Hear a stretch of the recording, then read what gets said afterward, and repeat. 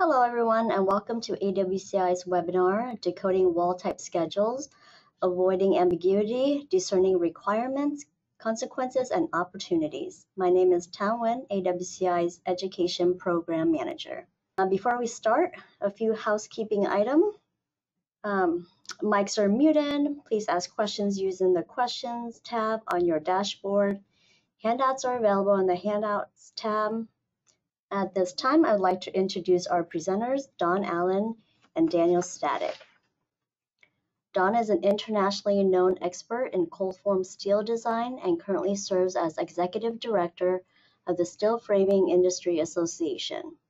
His 30-plus years career in construction includes work for stud manufacturers, structural engineering firms, and associations including AWCI, SSMA, and CFSEI. Our next presenter, Daniel Stadig, is Vice President at Salas O'Brien, a full-service engineering and technical services firm serving CFS clients, architects, general contractors alike across North America and Canada. His experience ranges from engineering multi-story load-bearing CFS structures to detailing and coordinating prefabricated finish panels to modeling and coordinating interior BIM for hospitals for his clients as a single source experts. With that, I'm going to hand it over to Don. Don, take it away. Hello, everyone, and welcome to this AWCI webinar. Thank you very much, Tao, and thank you, Daniel, for doing this webinar with us. These are our learning objectives. Basically, this webinar is for both architects and specifiers who have to create these wall type schedules, and for the contractors and estimators and bidders and installers that have to understand and interpret these. So as we go through, we're going to talk about how you can identify and avoid ambiguity for architects and specifiers, let them better understand how to create wall type schedules that can be easily interpreted and built correctly. Again, for contractors, better discern requirements and architectural intent embedded in wall type schedules, strategies for dealing with unclear requirements, understanding opportunities that may present themselves in wall type schedules, and understand the risks and requirements for making the decision to use delegated design on interior partition. So let's start off with number one, identify and avoid design requirement ambiguity. So what are wall type schedules? They're typically a sheet in the drawings that give detailed information about how walls are constructed. On a floor plan, the walls are typically shown as just two lines with no additional details about how the wall is made, what wall requirements are for fire, acoustic, or structural. There's often a code in an oval or a diamond shape adjacent to the walls that's keyed to a partition type on the wall type schedule. So if you look across the bottom of these three images, you'll see P1 on the left, and then some variations on that, P1-S, P1-A, the center is P2, and then to the right is P3 with some variations as well. So this shows three details representing 8 different wall types based on the notes below. Some of the items including the schedules include the stud depth, type, and spacing, gypsum or other finishes on one or both sides of the wall, UL design or fire rating, acoustical requirements, including sealant and insulation, special marking requirements for fire or smoke barriers, and then notes for bracing or connection to the structure above. So lots of stuff on these wall type schedules, and it differs. There's not a specific template that all architects or architectural firms use. Sometimes if one company has multiple offices, they'll have their wall type schedules standardized across those offices, but there's not an AIA template that people follow for how they put these things together. So if a contractor is bidding a project or building a project, they kind of have to do a little bit of homework to figure out what is where and where these requirements are in these schedules. So you notice that they called out on this, the stud type is 3 5/8 inch metal studs, 4-inch metal shaft wall studs, or 3 5/8 inch studs. But really, the nomenclature for studs is a good way to call this out. Most of you that are framers are familiar with this. This is in both the SSMA and the SFIA catalogs. This image is cut out of the SFIA catalog. But the important thing here is there's a little bit of information that's not on this. Things like the stiffening lip length are not on this. It's tied to the flange width. And also, you don't see any reference to gauge. The very last number gives material thickness, but the material thickness is written in mils. When specifying steel framing, it's best to use standard nomenclature and thickness requirements. Note that in all AISI, American Iron and Steel Institute, and SFIA, Steel Framing Industry Association documents, the thickness is expressed in mils or inches, not in gauges. And the question I often get is, why is that? Well, the reason is because there's not an industry standard thickness that matches the non-structural gauge thicknesses. So anything from 20 to 25 gauge has ambiguity. What an architect may consider 20 gauge may be very different from what a contractor considers 20 gauge. So how do you avoid this ambiguity? As recommended by the AISI and the Steel Framing Industry Association, use one of the following three options. Specify thickness using mils or decimal inch values. Examples would be 33 mils or 0.0329 inches minimum thickness. Another option is specify thickness using performance criteria. An example would be L over 360 maximum deflection, or maybe a deflection in combination with a pressure, meets L over 240 with a 5 psf out of plane live load pressure. And then a third option is specify the members to be used with a standard designator that includes thickness, as we saw in the previous slide. An example will be studs to be 362 S125-33 at 16 inches on center with a direct attached sheathing on both flanges. Jambs to be double 362 S125-33 on both sides of each opening up to 6 feet wide. Now, what I just said was a specification for openings.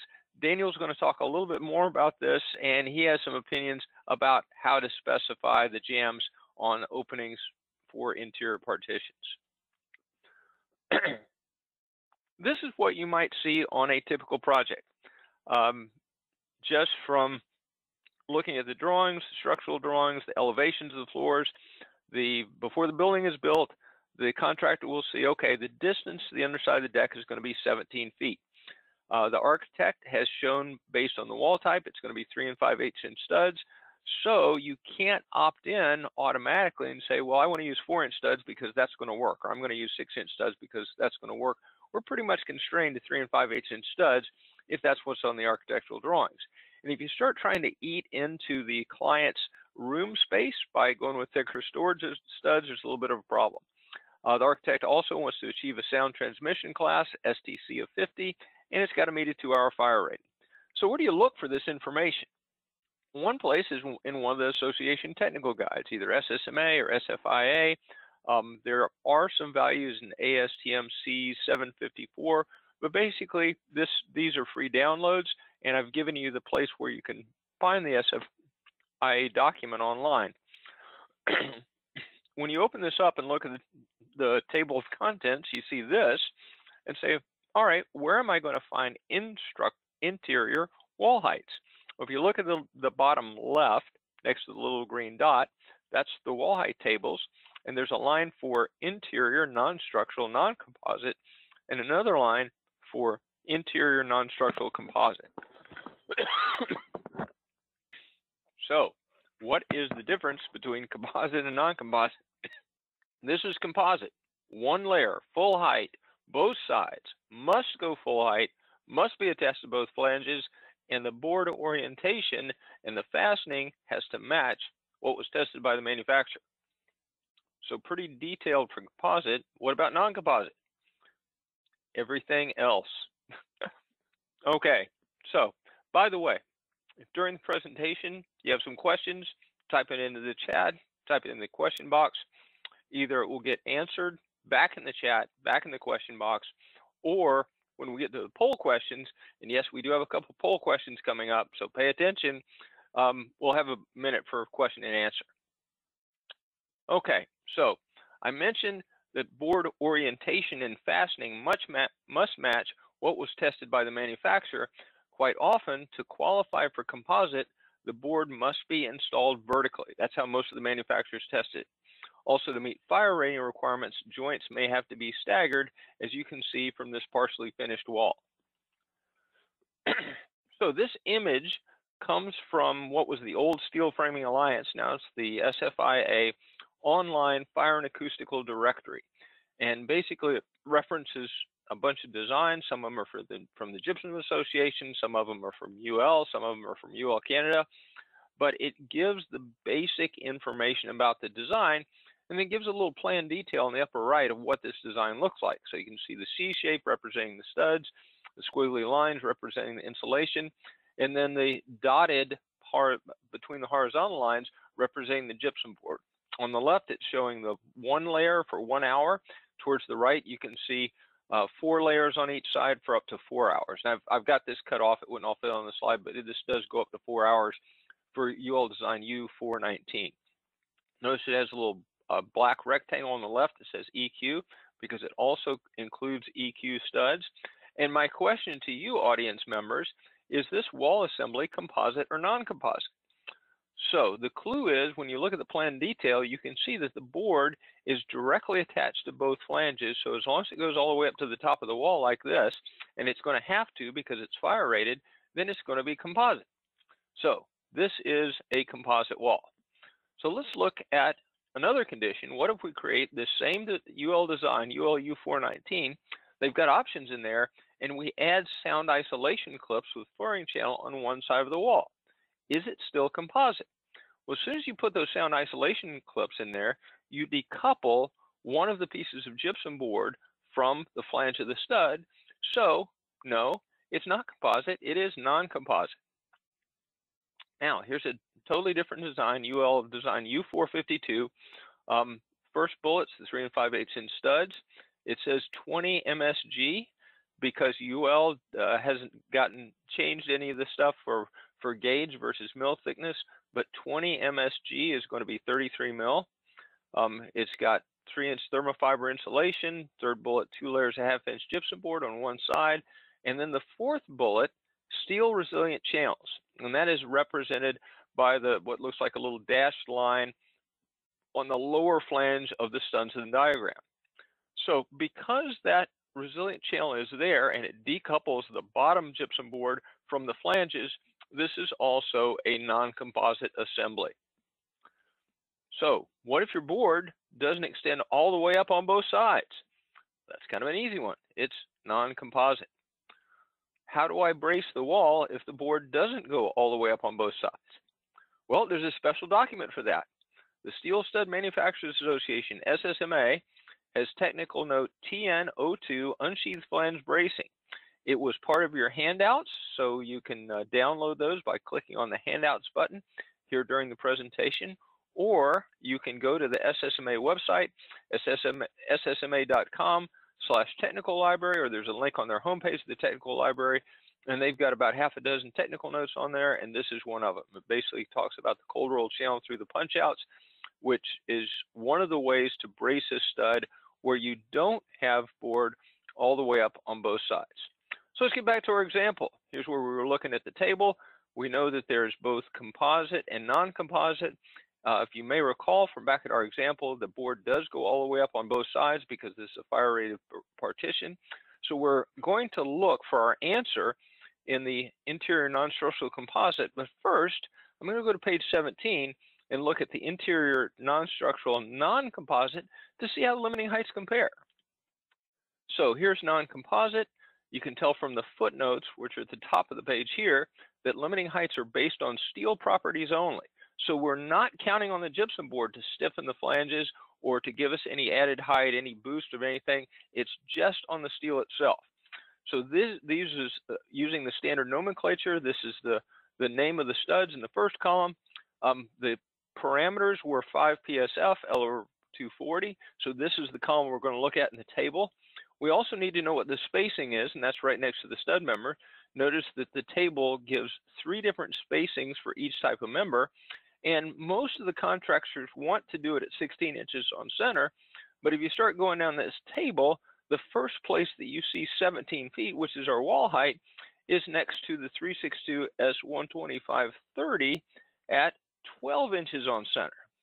Now, next to the 12 inches on center, you see a 33, and you think, oh, does that mean 33 mil?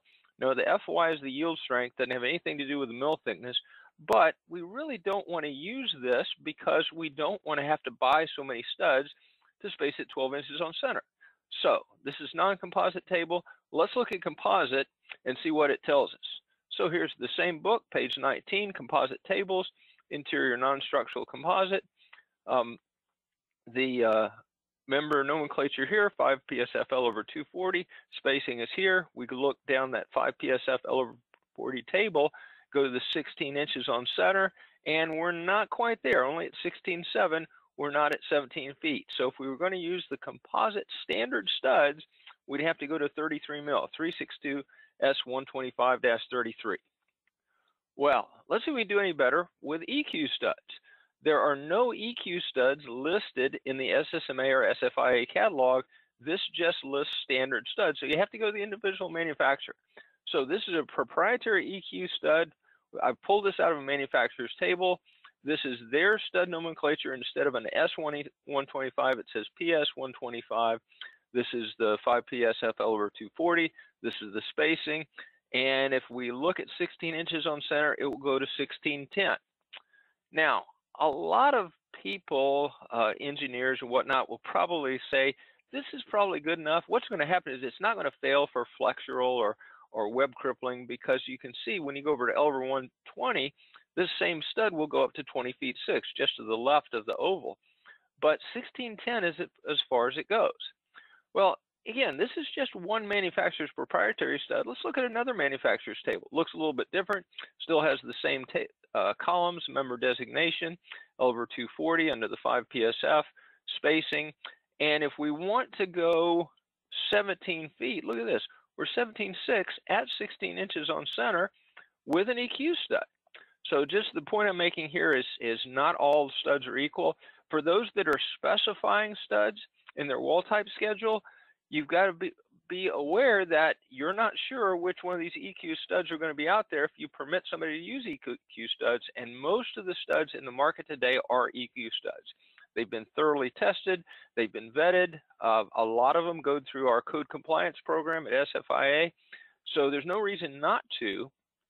It's just be aware of what the performance are for these so that they meet what you want. All right, time for everybody to wake up for the poll question.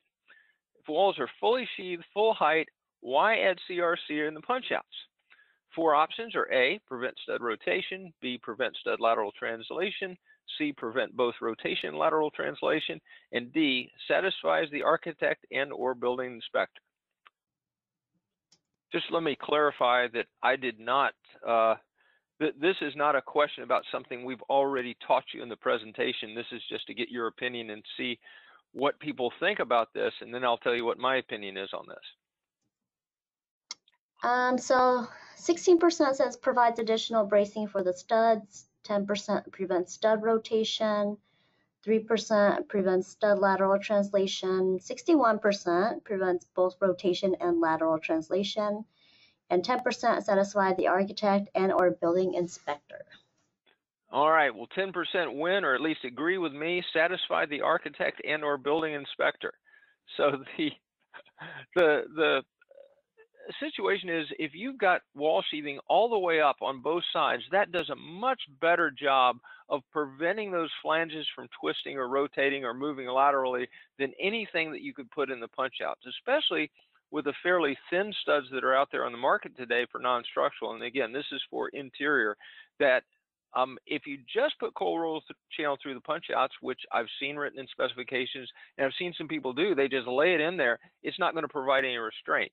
If you clip it off, then yes, it will provide some restraint, but it really doesn't do anything. But a lot of times you'll see a line in the specifications or on the wall type schedule that tells you that you have to put it in there. Well, if you've got sheathing all the way up on both sides, don't have to worry about clipping it off, don't have to worry about making any attachments. That's all done by the gypsum board on the outside. I have heard some arguments that if you are in a structural condition, then yes, it does make a difference, and you have to put stuff in there typically based on the requirements of AISIS 240, but that's a whole different ballgame, and that's beyond the scope of what we're talking about today. All right, so we're moving on to our next two learning objectives, which are architects and specifiers will be able to better understand how to create wall type schedules that can be easily and correctly interpreted and better discern requirements and architectural intent embedded in wall type sketches and details. So Daniel, over to you. All right, thanks, Don. All right, yeah, let's grab this. So first, we're going to look at an example where the architect provides span and thickness information on their partition sheet. So here we've got two partition types in the project, and the only difference is the one on the top is sheathed full height, and the one below is sheathed 6 inches above the ceiling. And if you notice on the highlighted area for the max height versus the thickness, they're identical. So why might this be? I think the obvious answer to me is the architects do try and standardize these tables to be quickly used and work for multiple conditions. So, you know, they're not in the business of maximizing economy for every single condition. So I think it'd be pretty normal to see these two tables be identical, even though they're a little bit different as far as what you need for the pressures based on where it's sheathed. So what does this mean? It means that there's a high probability that a lot of these can be conservative, especially for the lower condition. But on the other hand, they can always be unconservative if the architect is misunderstanding composite versus non-composite in what they show. Let's go to the next here. So wall height and sheathing. So we took this limiting height table and we compared it to various design conditions for these members to try and see what this architect assumed.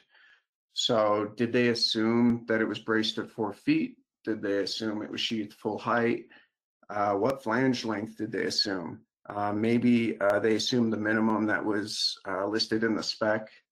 But so we went through and we made some runs, and we're going to blow up that table to see what we've got. So on the left, we've got fully braced. Then we've got CRC at 4. The highlighted yellow is what the architect has. And then on the far right is the difference between braced at 4 and what the architect is showing. So what do we see here? Well, they're all quite different. They're a little conservative, and it's unclear what assumption they're making to get those span values. You know, does the architect intend to provide stiffer walls for the client? Do they believe the conservatism will save them money in the long run for potential underperformance or misinstallations? We're not sure.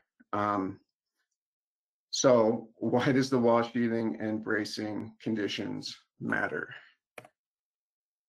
So here's the same wall, same height, same performance criteria. So we ran this 5 PSF L over 240, and on the far left, it's sheathed full height. The center, it's sheathed to just above the ceiling, and on the right, it terminates above the ceiling with the kicker. And above each of these are the studs we can use to meet that 5 PSF L over 240 based off of the span and braced conditions. So you can see that it gets lighter and lighter as you go to the right. So on the far left, you know, it's fully braced. We ran this as fully braced. We didn't run it as composite.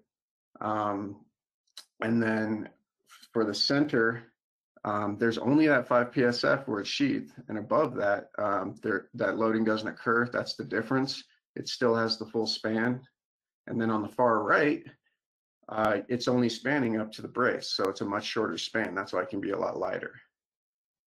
So this shows that a framing span table used for all 3 conditions, if it gives these minimum gauges for the span conditions, it would theoretically use limits for the worst case and potentially create unnecessary requirements for the rest. So if an architect, if they've got span limitations in gauges and they show the same limit for all three of these conditions, you can think that, well, hopefully it's correct for the far left, but all of these other conditions on the right, these right two conditions, potentially oversized. Maybe there's some opportunity there. So, the contractor might not be able to properly size all these conditions. I'm not sure if there are any pre-made tables from the manufacturers for the center condition, because I would speculate that there's too many variables. You've got a floor height, you've got a deck height, you've got a sheathing height, and you've got bracing conditions related to those. So the tables, they would get pretty large. Maybe someone can correct me if there are some pre-made tables for those, but what does that do? It makes it so the contractor can't take this center condition and easily size it themselves. So what do we take from this? Maybe something to think about. On smaller projects, maybe this doesn't matter. Maybe the spans are so short, it's negligible, right? It doesn't matter. But larger projects, really, large deck heights, multiple conditions, maybe think about, if you actually break these up and economize this framing, get your engineer involved, there could be some material savings. All right. So let's talk about specific risk when performing wall takeoffs. We wanted to point out, talking about partial height walls. Now, usually architects will identify partial height walls in their tags with some sort of nomenclature, A, B, C, D, something like that. So if you look on the screen here, here's a snip from a plan that identifies partitions. Just from looking at this this screen, there's no way you can tell which walls are partial height. You can't tell. And even if the architect marks which walls are partial height, there is risk of missing it and not understanding if one's full height or one's partial height. So, why can this be a risk to the contractor? As we saw in the previous slide, partial height walls come with a bunch of different framing requirements. And, usually the architect doesn't have the capacity to pre-plan which one of these requirements are going to need to be used. So let's keep talking about this. So here's the same project, and here are the partition types from the schedule on the left. They're shown as partial height with a nice little baby kicker about 2 feet up. And on the right is the actual condition. These partial height walls actually are 19 feet below the roof. So if you do the math on a 45-degree kicker, I think that's somewhere in the 27-foot range. And I think we all can agree that that's not very practical for a kicker. All right, so let's talk about some options. So we talked about identifying these partial height walls, knowing where these are. It's really important to identify these. So some of these options are, we got 5 options. Looks like we're going to list them here one by one, but on the right, we kind of have, I think we have most of them represented. So what do? We can use a ceiling diaphragm, but that does require a joisted ceiling or CFS frame ceiling with JIP. Can't have ACT for that. Maybe you can tie it to an adjacent full height wall. You can kick it to the roof, but in some cases that's not practical, like we just saw. You can use posts at a nominal spacing. That's on kind of the top left of this diagram. Sometimes that's sometimes that's the only practical option, depending on the height of the roof. And then number 5 is it can be integrated with the rest of these as using the top track or a stud as a girt along the top of the wall to get to these support members that are mentioned above that. So we're not going to go into these in detail, but we want to point out that it's important when we're looking at these partition sheets, they don't identify this stuff for you. And it's really important for the contractor to understand, there are implications in framing and supporting these walls that might not be clearly shown. They might be technically shown, but it doesn't mean it's perfectly clear. And Danny, just let me add something to that. One of your options, your last option, was to use a top of wall girt. I had a condition, it was a 3 5/8 inch wall, went up and stopped, and we had a long run, and basically I had to take a 12-inch deep member, lay it flat across the top of the wall, and use it to span from one adjacent wall to another.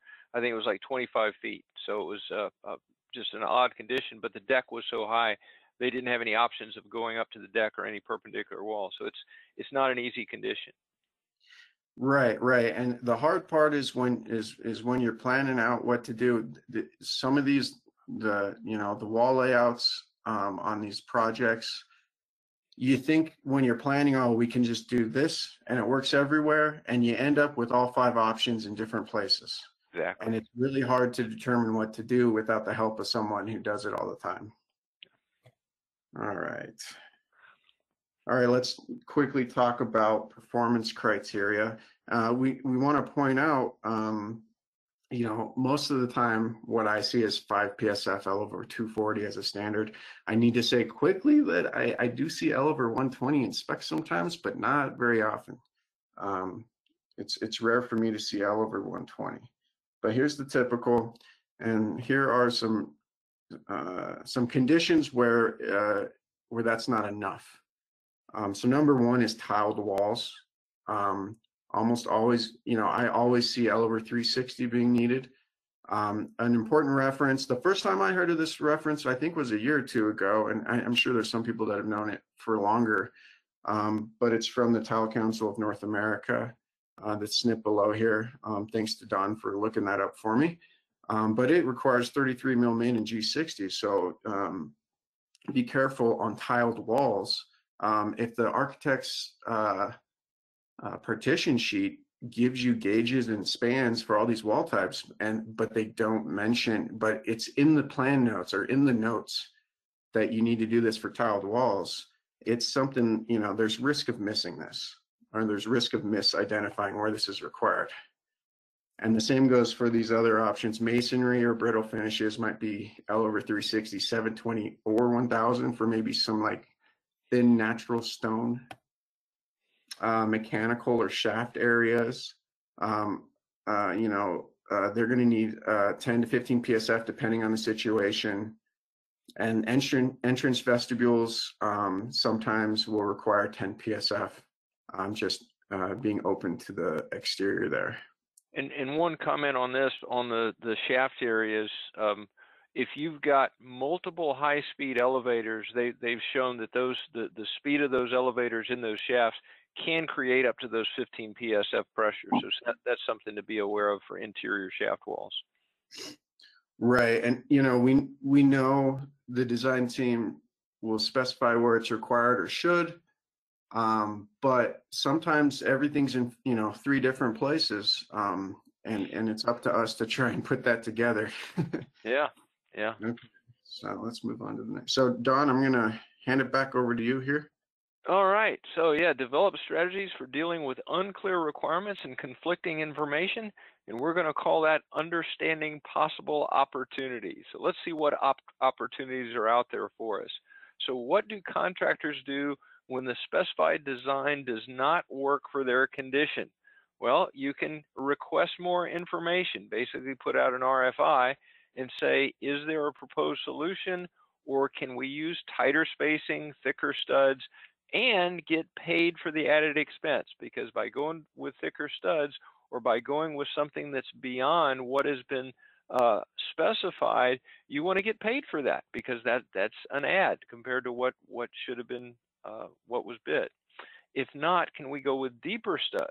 In other words, as I was saying earlier, the architect doesn't like you eating into their floor space, but sometimes just adding another few eighths of an inch, going from a 3 5/8 inch stud to a 4 inch stud, can really help you cut down the thickness of the stud or the spacing. Another thing to do is change the parameters, and Daniel hinted at this. He said if something is specified as 10 PSF, is it really necessary? And again, unless it's something like those high-speed elevators or pressurized air plenum or something that maybe has exterior air coming in and out, and we're primarily talking about interior partitions here, but some of those conditions, you can be at 5 PSF and the performance is going to be fine across the lifetime of the building in most cases. If L over 360 is specified, is it really required? If it doesn't have a brittle finish on it, it's just painted walls, gypsum board walls, a lot of times you can go to L over 240. And as Daniel said, in some cases, he's seen L over 120 in the specifications. Something you can do, and I worked for a stud manufacturer, for 2 different stud manufacturers for many years, and part of my job as the technical representative was answering calls from clients and customers. One of the first thing I always ask, is it built yet? And if they've already built these things, which they usually have, how do I get this to work? And there are various scenarios we'll talk about that you can do that. Sometimes I'd write a letter saying it's okay. So if they needed a 17-foot span and my table said it would go up to 1610, so just 2 inches left, I'd say, well, by looking at the tracks and some other things that can help you out, then I might write a letter saying that that's okay. Sometimes you can get them to provide an engineering judgment. An engineer can run a span and say, all right, this will work, or you put this on it or put this board on it, it's going to help. And then another option you can use is kickers. And I'm going to talk a lot about kickers because that seems to be a lot of people, including architects and specifiers, think kickers are the silver bullet, and this is going to make your wall perform or be able to go higher, but there's a lot of stuff to kickers. So this brings up our second poll question. I call kickers a solution with their own set of problems. Poll question number 2, how do you detail kickers to full height studs with a slip connection? The options are 1, slip at stud top, fixed kicker; 2, slip at stud top and slip at the kicker; 3, slip at the stud to kicker connection; and 4, there is no effective kicker slip detail.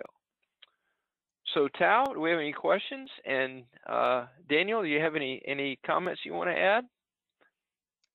Yeah, there are a couple of questions here. You talking about kickers here. Do you need slip track when using kickers?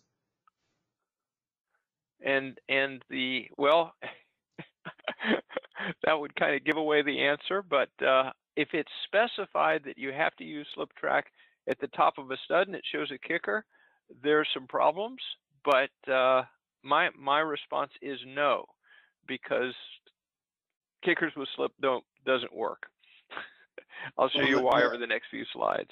And let's differentiate between a full height wall to deck with the kicker versus a partial height wall with the kicker as well. Yes, yeah. Of course, a partial height wall, the top track is going to be down away from the deck, away from the structure, and so that top track is just going to tie the studs together. That's all it's doing. It doesn't need to slip when it's down low. Well, there's one condition where it does, and that's one of the details that Danny showed a little while ago, and I'll talk about that in a minute. And what's our other question, Tao? Well, I'm going to share the results, and then we'll come back to other questions. So the results, slip at stud stop, fixed kicker, 12%, slip at stud top, slip at kicker, 12%, slip at kicker to stud connection, 10%. And the winner, 66%, there's no effective kicker slip detail. And that is good, because that is my answer as well. I think I kind of tipped my hand on that one. But yes, as soon as you start getting vertical movement and have a diagonal kicker in there, it causes some problems. So we're ready for the next question. Where should vertical deflection occur? I'm not sure if that's specific to kickers or not, but well, if you... All these, the next couple of questions came when Daniel was presenting slide 33 with wall height and sheathing. All right, there's 33. And Daniel, I'll let you answer that question. Where should the slip track be? Sure. On the left two conditions. If they're not bearing walls, actually the middle one can't be a bearing wall, but it would be at the top of the wall. It's to isolate the structure's live load vertical deflection from the wall if it's supported on a level below.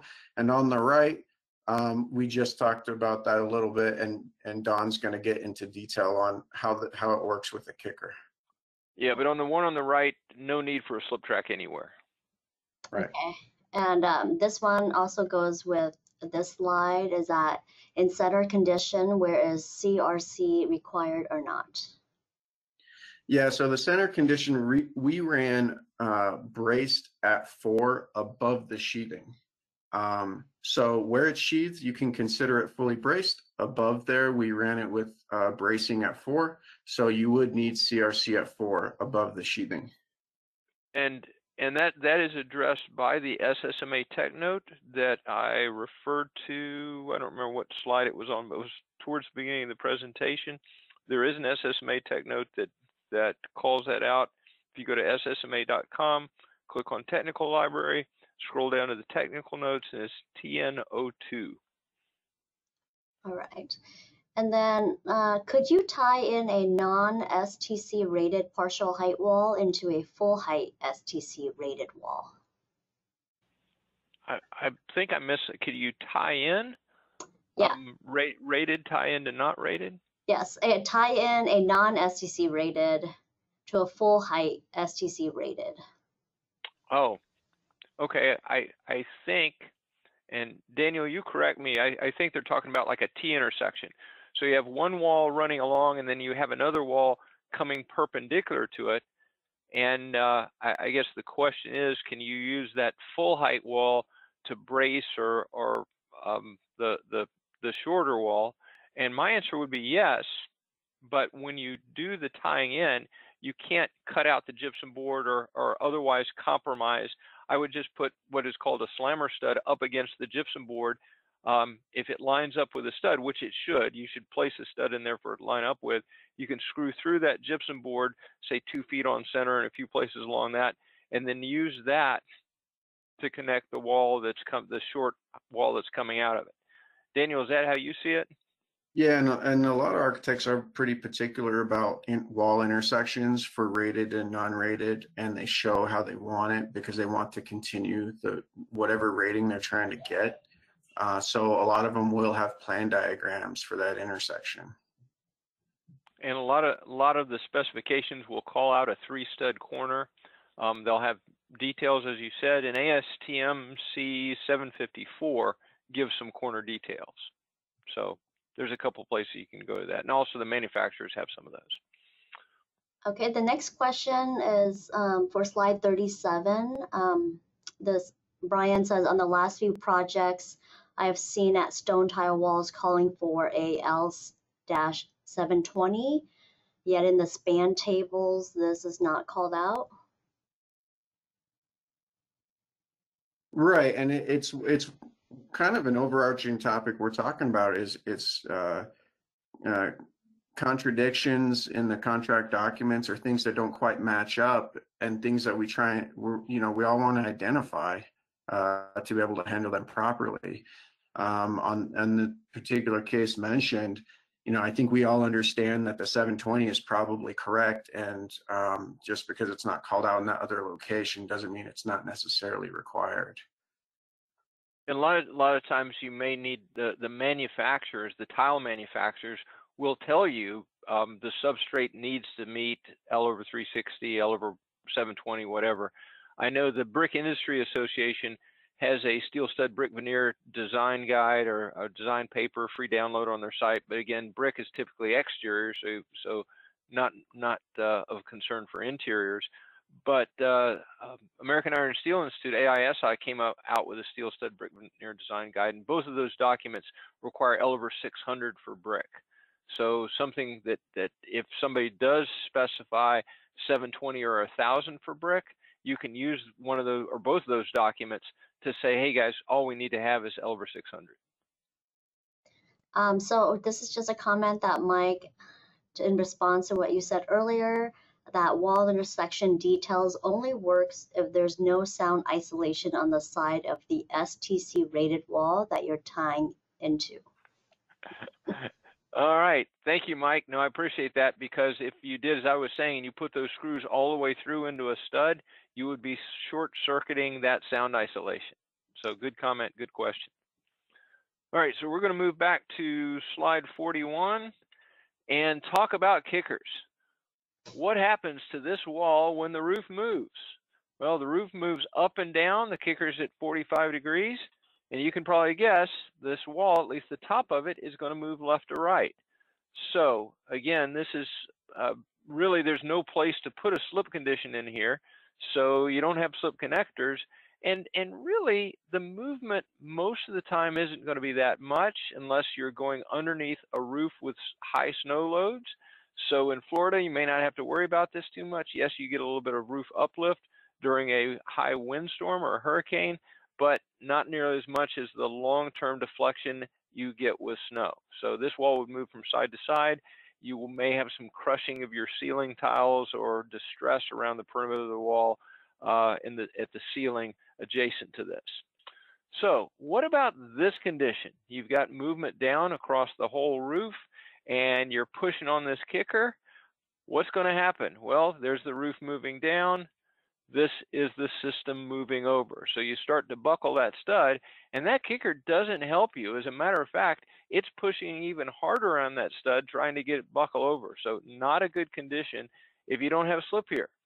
Well, here's an architectural detail. Matter of fact, it's one of the ones we showed earlier in this presentation where somebody tries to handle that.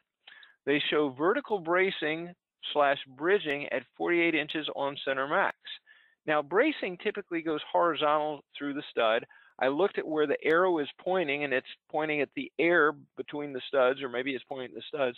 So maybe they're saying that the stud goes all the way up to the upper roof at every 4 feet. I'm not sure what they mean by vertical bracing. But what I think is going on here is they're showing this track for the low stud. They're showing extending framing to underside of structure where it's indicated on plans, but then there's an alternative method. In lieu of studs full height to deck, put diagonal bracing at 48 inches on center. And you can see the 2 dashed lines for the diagonal bracing and the note at the upper left that says brace to structure. So if we look at this, this is kind of what it's showing. If you use that note at the upper right that says alternative method. Well, my feeling is that the alternative method, bracing at 48 inches on center, is not a good option, because if you had these alternating left and right and you had deflection of the ceiling, those kickers would push from one side and then the other, so your plan detail of the wall would look like this. So again, not a good option when you've got the roof moving or the upper level moving and kickers in this orientation. So I'm going to put a circle and a line through that alternative method. It's much better running the stud all the way up to the underside of the roof. And here's another detail, again, one that Daniel showed earlier today, that shows a novel way to do this. There's the roof deck, there's the brace to the structure, but they show this metal runner slip track down at the bottom of the kickers, or as Daniel was saying, the baby kickers. And so that slip track is independent of the deck, and conceivably, you could have the slip track down low. My question to whoever drew this is, how in the heck is somebody going to build this? Because look at this shape. I've never seen a stud made to that shape. I've seen people cut them to that shape, but getting it to keep it where that top slip track would not rotate when there's pressure against the wall is a difficult thing to do. It can be done, but really a difficult way to do it. So again, not a good answer for how you would handle kickers in this configuration. So Don, you've told us all these things we can't do. We've got all these problems. How do you do it? How do you handle tall walls that won't work without kickers and they're trying to put slip in? One is find a non-kicker solution. And as you can see in this picture, somebody has some really long studs going up in this warehouse. You see they've got a guy on a lift. They've got a crane lifting the end of it. These are, I think, 12-inch deep with 2.5 or 3-inch flanges on it, so some pretty hefty studs. Because as you see, it's sagging in the middle as they're lifting it up. If you've got a really thin stud, it's going to buckle. So you got to be careful of that. You can also use tighter stud spacing. You can use thicker studs, as is the case in this one. You can use double studs or heavier studs or deeper studs, 4-inch, 6-inch, 8-inch, as is shown in this picture, a 12-inch stud. So these are some of the non-kicker solutions. And then a novel innovation solution is vertical trusses. And I can hear you guys, come on, Don, nobody's going to build vertical trusses to span long distances. Well, you got something like this warehouse in this picture. This is exactly what they did. You can see in the picture on the left, they've got these tables set up on wood sawhorses for some reason, where they're assembling all these pieces that are in the floor. They're putting cross braces in here. It looks like a chase wall, but it is designed to be like a truss, so that you get the truss action of the moment connections of the horizontal pieces. And then you can see in the picture on the right, they're using the crane to lift it into place. Some very tall walls here. You can see the size of that guy down at the bottom. And I think that some of them were more than 80 feet tall. This was a submittal to the SFIA construction awards. So innovative ways to do it. It's just not an easy solution. And when people are bidding on this, they've got to make sure that they take all the labor into account that it takes to make something like this. Now, over the years, I've been doing this for a while. I've seen some very interesting kicker details. This was a fax that I got way back in 2009. You look towards the center of your screen up at the top, it says 7/6/2009, 1451. And this guy had drawn this kicker, and he's got a note, orient kicker with a web vertical to maximize structural properties. He shows two different ways to attach it to the beam. A shoe type connection, which I don't know what that is. I know what stud shoes are for windowsills and windows heads, never seen it on a beam connection. And then it says, attach web of the kicker stud to the web of the framing stud, notch and patch the gypsum board as required. So the other thing they do is they put what I call a strong back. At framing without gypsum board to the kicker level at a horizontal member, same as the studs, just below the kickers to tie together all the studs. And this is how they justify supporting the studs that are in between the ones at the kickers at 4 feet on center. This is a more recent one. Both of the detail on the left and the right are the same. These are from a wall type schedule. The one on the left is type B9 and B10. The one on the right is type B11 and B12.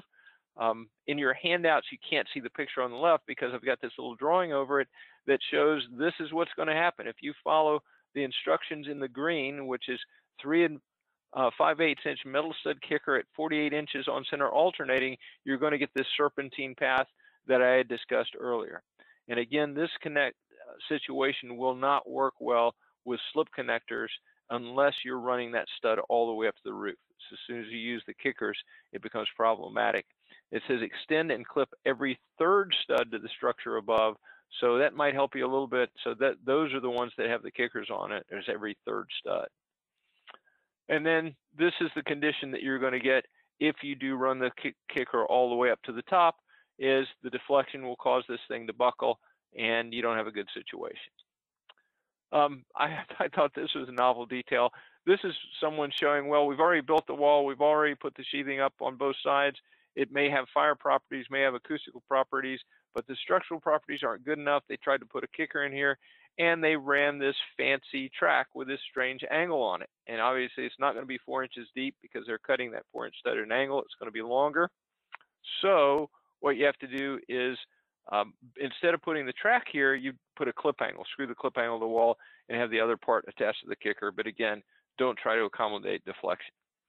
That was a real project that I worked on, and the kickers ended up being really long.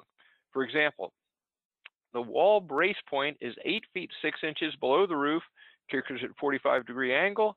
You calculate how long are those kickers going to be. And by the way, the angle isn't always going to be 45 degrees because you have to go up and tie into something structural. Typically, you can't just go to the roof deck because it's very flexible. So they had to go all the way over to this bar joist, put some vertical clip angles in there. If you look closely, that's how it's tied off to those clips. But to calculate the length of that kicker, you take the 8.5 feet below the deck where the kicker is tied into it.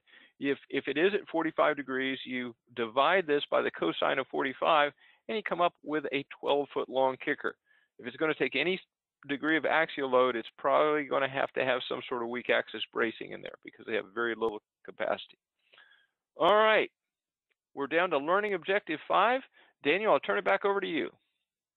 All right, thanks. Let me go back and read it. Okay. Understand the risks and requirements for making the decision to use delegated design on interior partitions. So this is going to include what I do is when is structural engineering required, and how to handle some of these things, because we've just presented a lot of problems. So we've made a little table here to help someone brainstorm or understand potential risks, and weigh it with what decision they're going to make if they're bidding or if they're making their partition schedule. And I don't want to read through all of them, but on the left we have what would most of us think is the minimum required? What does this partition sheet need to show? In the middle, maybe not always required, but helpful, and if shown correctly, might be required sometimes and would be great to have. On the right, these are all items, high probability of misrepresenting or showing incorrectly, which can introduce risk for all parties involved. So one question, on the left here, I didn't say, I did say, is there a minimum stud thickness required? We're saying, in our opinion, it's best to provide performance criteria and let the contractor meet that criteria. But architects often, they do still have minimum stud thickness requirements for a variety of reasons. Why do I need a 33 mil here when I can get a lighter EQ stud to meet the overall performance criteria? And I interviewed one of our architects before this and asked various questions to try and help me get some perspective on this particular thing. And one of their answers for this question, actually, it was great. I agree with it. He said, he wanted to be sure that certain hung items from the wall have proper backing. And, just because a stud member meets the performance criteria of the wall pressure and the deflection, it doesn't mean that things that are hung on the wall are going to work well with that lighter stud.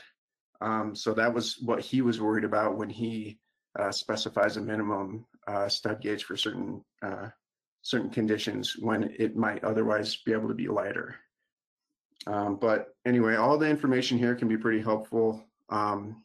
On the right, for the riskier things, it's mainly the architect specifying things that involve potential design, because the risk of it being incorrect is just a lot higher, including specific bracing info, specific sizing, and specific thicknesses that aren't necessarily minimums based on some other criteria.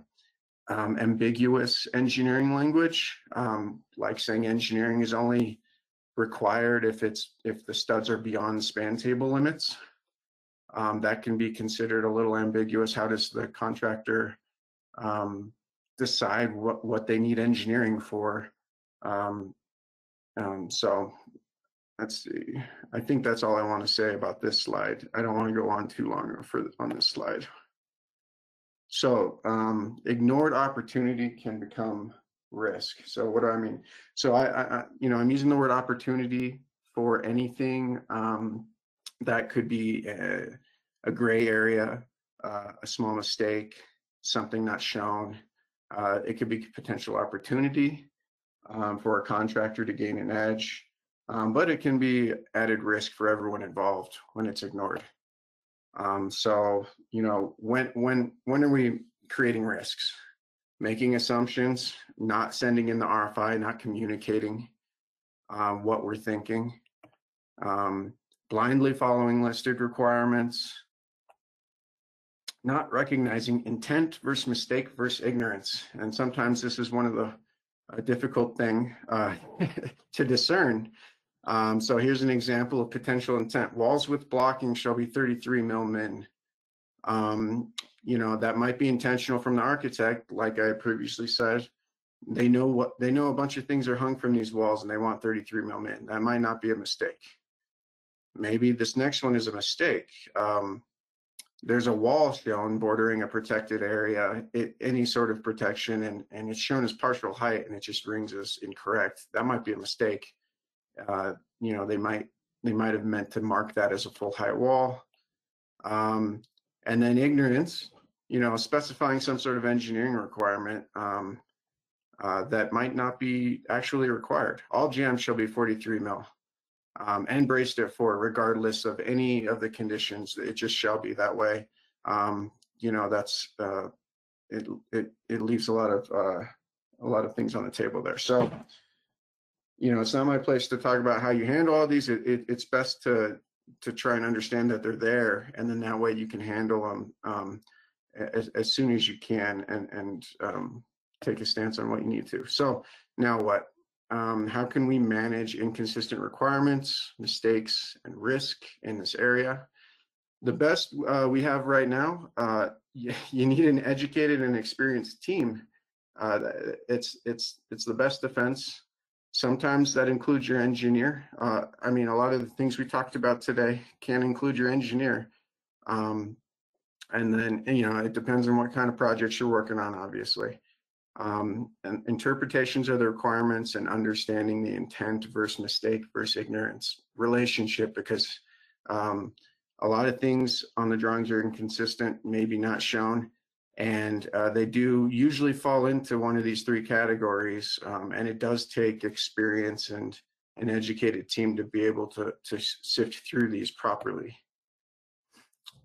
So I talked a little bit about a strategy and risk and noticing these things, but I also must mention to differentiate strategic risks that you're taking versus safety risks.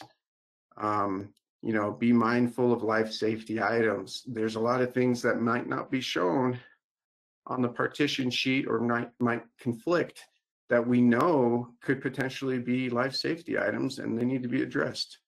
Horizontal shaft anchorage, you're hanging these really heavy shafts from the deck. That's a life safety thing. You know, they do need to be engineered, but it's, you know, where does it say that? It does say it. It says it in the spec. It says it in the manufacturer's guides, but it's not in front of your face. And an inexperienced person might look past that, and then all of a sudden now you need to hire an engineer when you didn't have that. You weren't, you know, predicting that. And all right, I'll move on to the next one. Heavy cladding on large spans, and then rails and barriers. So, you know, engineering risk, some architects, they do want to pass this along. I think that's fair. They want to pass the engineering risk along, but let me move on there. But, you know, passing engineering risk to the contractor. Right now, the industry, it's working on properly balancing and identifying that requirement on a per project basis. So it's kind of all over the place, and it's creating a lot of heartburn. Everyone should have the same goal, and I think they do. We want to identify what should be engineered and only engineer that. I think that's everyone's goal. And trying to identify it early and get everyone on the same page, I think that lowers the risk in the long run of the project for everyone involved.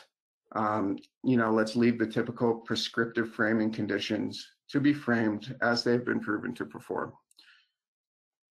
And I'm sorry if I rushed through that. I know we're running late on time, so I was trying to get through those. And then now we are on the last slide. This is the learning objectives we went through. Hopefully, we satisfied these objectives in enough detail.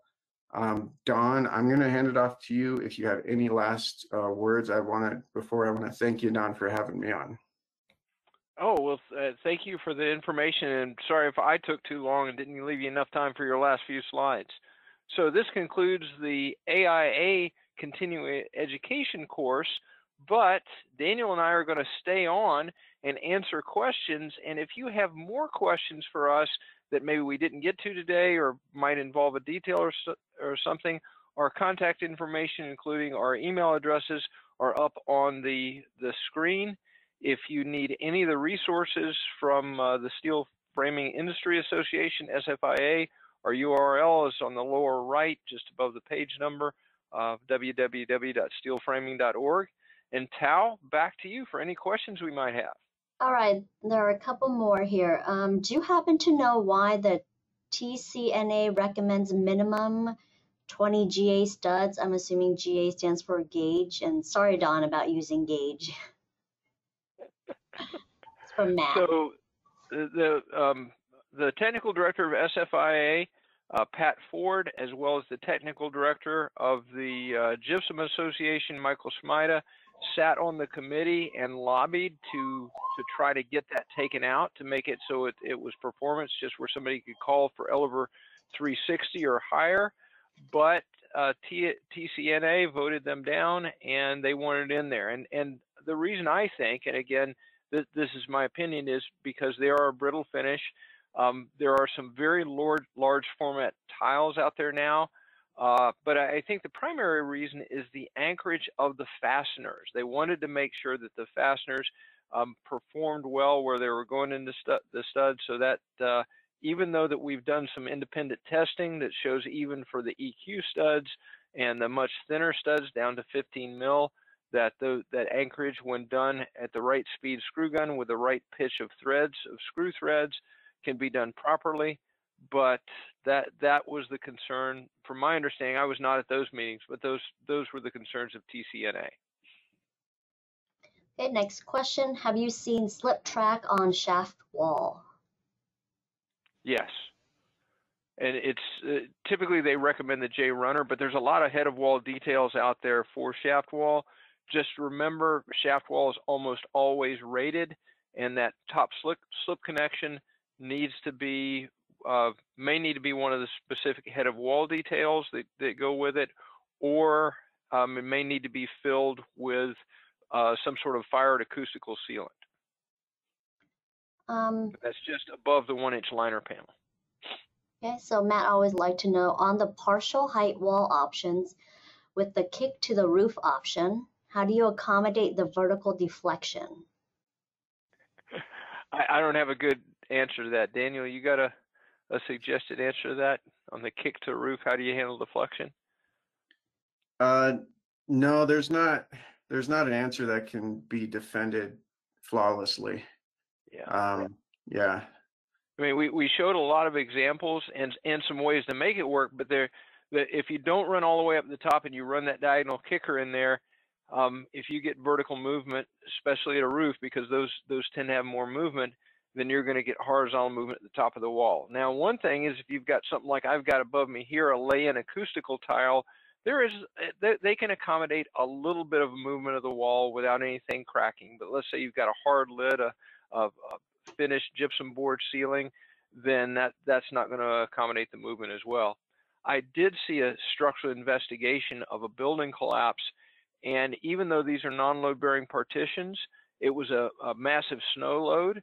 The part that did have full height walls under it did not collapse, and the part where they had pulled the walls out, it did collapse, because even though these are non-structural, they ended up carrying a little bit of the weight of the roof. Okay, so just a couple of comments here from also, you may want to, Don, confirm the requirements for the handrail and grab bars, which are required by IBC to support 250-pound pull in every direction at any location. That's quite an extensive comment. No, that is a requirement of the building code. When you put there's a lot of things that you attach to the walls, and you see the grab bars, you see chair rails, you see wainscots, but the grab bars are the ones that have that point load requirement. So and I've seen it in certain types of hospitals where they may be expecting more forces on that. The owner may specify higher loads. I've seen up to 300 to 500 pounds point loads on these things, and that's in any direction. So up, down, sideways, and sometimes there's prying action on these things.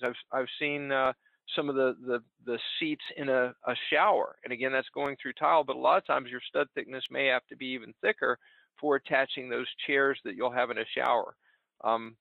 So there's some ADA issues there as well. But yeah, there's the when you have those high point loads, and there are accessories that are specifically made to go in the walls to support those things, but you can't just be screwing the gypsum board. And sometimes you just, if you're using a non-structural stud, you may have to use a lot of connectors to that stud to be able to get the shear and pull out that's required from that that attachment. And then last comment here, for the composite wall, someone asked if you remember Pat Ford writing any tech notes for the board fastened to the track a couple of years ago. Yes, there is a policy letter on that SFIA has, and if basically what I say is you have to look at the individual manufacturer's instructions. So some manufacturers specifically say you have to make the attachment to that top track.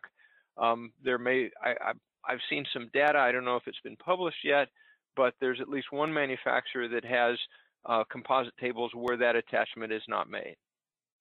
So read the manufacturer's data. Daniel, you were starting to say something? Yep, I was about to say exactly what you said. Okay, sorry. Oh, you're good. So that concludes our questions.